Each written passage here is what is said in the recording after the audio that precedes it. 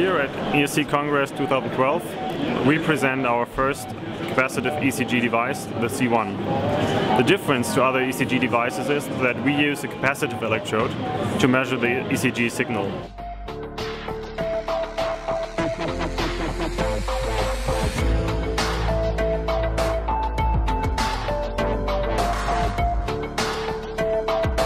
The measurement of the ECG with C1 is very easy. No preparation of the patient is needed. You just have to position the device on the patient's chest and the external measurement unit on the side of the patient. Then after about 10 seconds the electrodes are settled and you got the ECG signal. ECG measurement is over after about 30 seconds.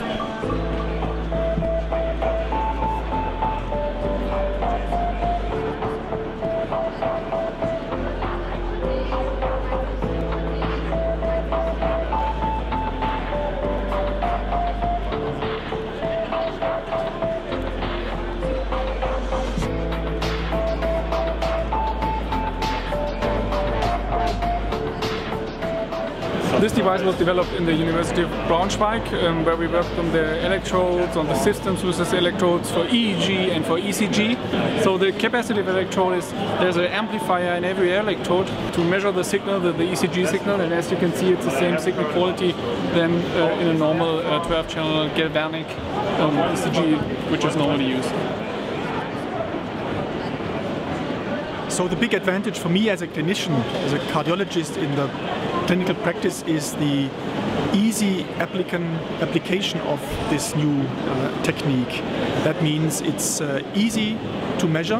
We hope it's even faster than the normal conventional ECG, and it's without cables. So there is a Bluetooth transmission of the signal to a computer, and you don't have to undress the patient.